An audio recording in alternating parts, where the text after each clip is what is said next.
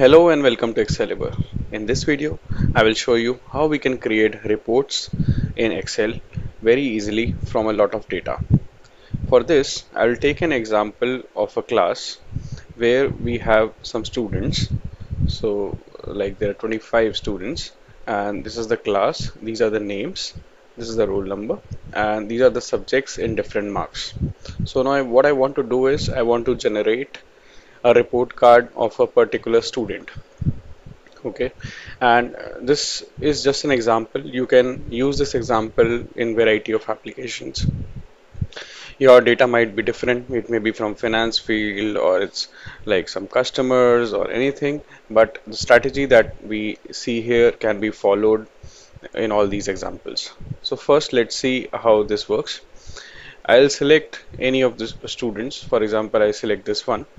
Okay, so I select this row and then click on the generate report button, and you see the report for this student is generated. So this is a format that I had defined. So the student name, roll number, class is picked up, also the marks are picked up, and there's a grand total that we see. Okay, so this is the kind of report I have generated. You can further customize it according to your needs. Okay, and let's see how the initial format was. So these were empty fields, so there was no marks and there was no student names.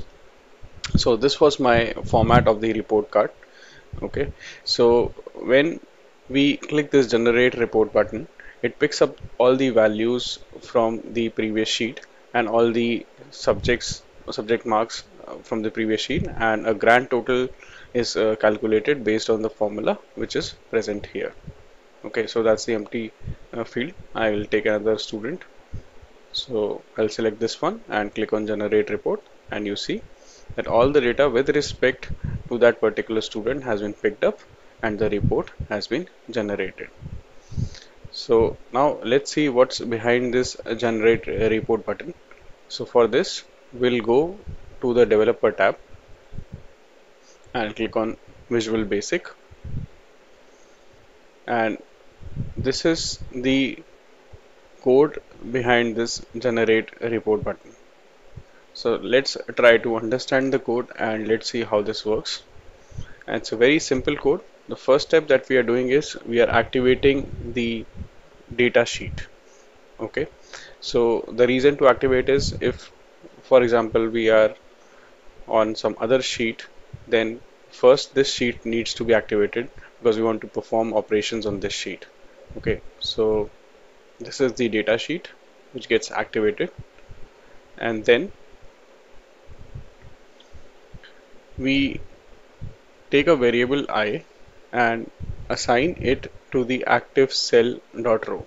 So basically the act that I was doing by selecting this row, this is being done, and the row number is stored in I in this case. Okay, so the row number is stored using this command, so I gets the value of the row number.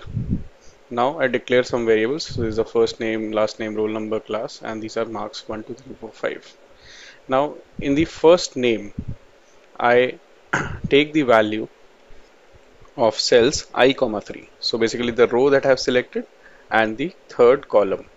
So if I go back to this data sheet, so the third column on any row would be the first name. So this is my first name. Then similarly, if I see, the last name is taken from the fourth column and roll number from the fifth column and the class from the second column. So basically here I define all these columns. So this is the last name, this is the roll number, and this is the class.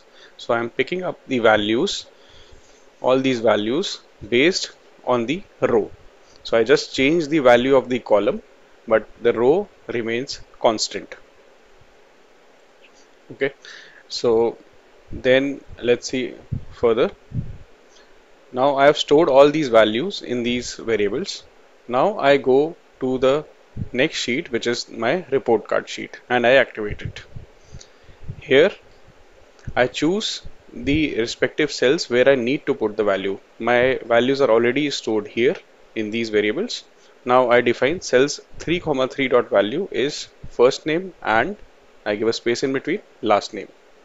Similarly, I output the value of the roll number on the cells 4, 3 and the class on 5, 3. So let's just check this.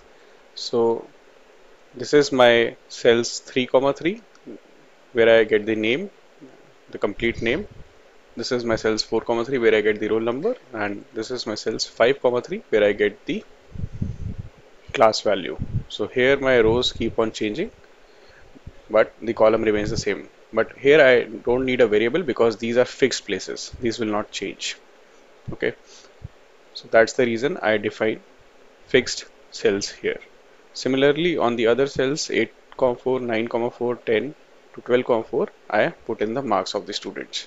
So if I click here, you see this is 8 and the fourth column 9, and similarly till 12th 12, 4, I put all the scores, and then on the 13th row I already have a formula which sums up all these marks. And by default these fields are stationary, but these values could also have been picked as they are mentioned here and changed on the report. But for this case we have fixed values, so I have entered these values as fixed values. So that's the way you can generate a report card for a particular entry or a particular student from a big data, and you get it on another sheet. Okay, so I hope this would be useful for your work. If you like the video, please subscribe to my channel Excalibur.